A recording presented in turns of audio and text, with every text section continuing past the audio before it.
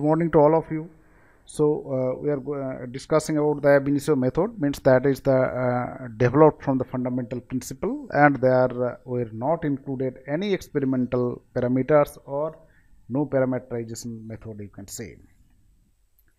So we were discussed about this Schrodinger equations for helium atom, which one is the simplest molecule for multi-electron system. You can tell this. Okay, so you know that the problem of to solve this equation is nothing but this term, that is 1 by r12. This is electron repulsion term.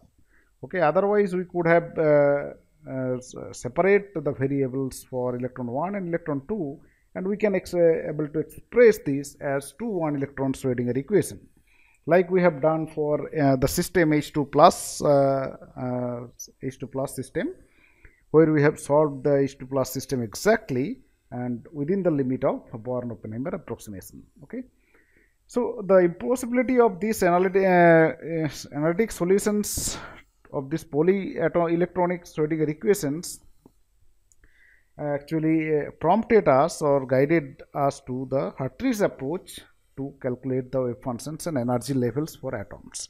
So we are going to take another approximation that was developed by Douglas Hartree and Fock, and let's see what is that approximations. Those this is the simplest kind of ab initio calculation, and the most obvious thing is to assume here that in this approximation is that the electrons move independently of each other.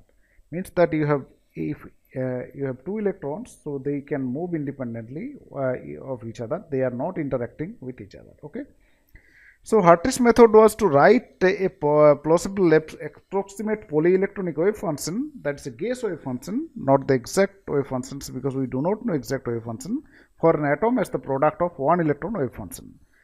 So we can write that psi 0 is equal to psi 0 1, the psi 0 2, psi 0 3, psi 0 n, and psi 0 is the total wave functions of the molecule, where psi 0 1 is the wave functions for electron 1, psi 0 2 is the wave functions for electron 2.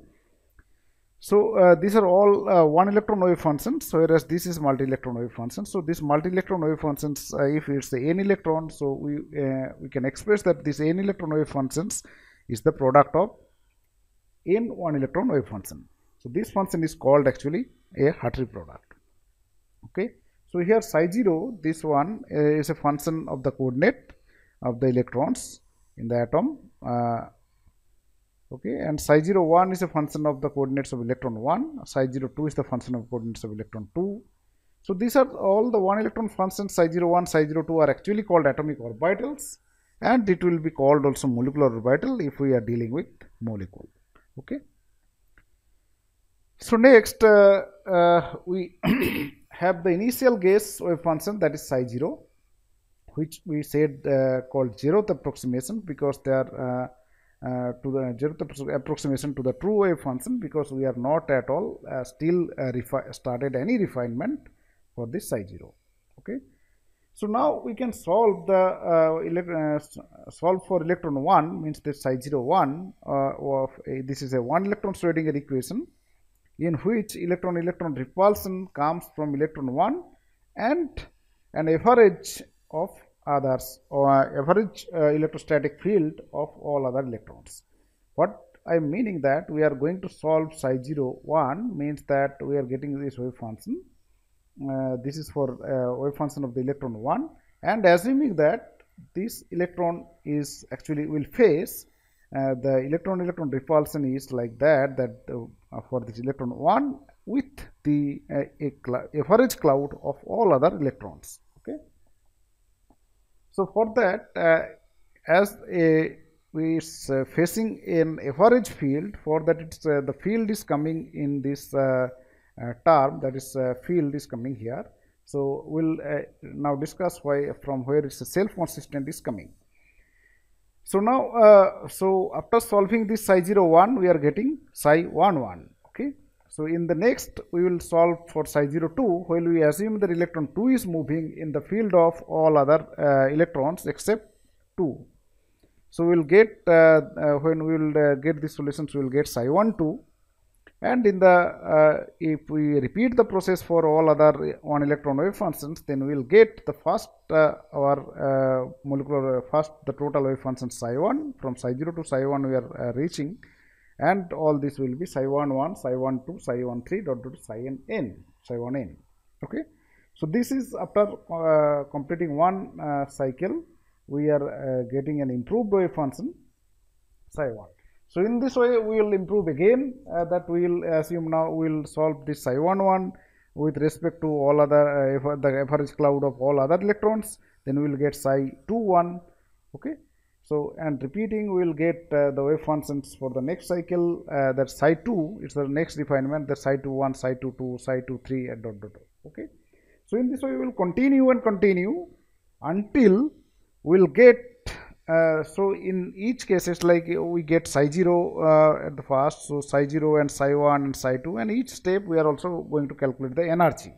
Okay, so we will continue until when we will get that energy of this psi k is same as the energy of the wave function of psi k minus 1. Means suppose you are going to repeat this cycle, suppose after 20 cycle you are getting certain energy, and after 21 cycle if you get the same energy back, means that your wave function is converged. Okay, means they are now not changing at all. So for that, what does it mean? That it become consistent with the self, means that the earlier wave functions, earlier cycles wave functions. For that it is actually said named as self-consistent field.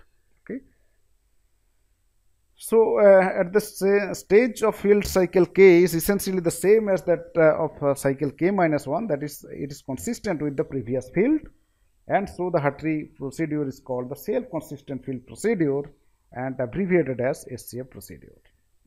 Okay, so what are the limitations of this Hartree product?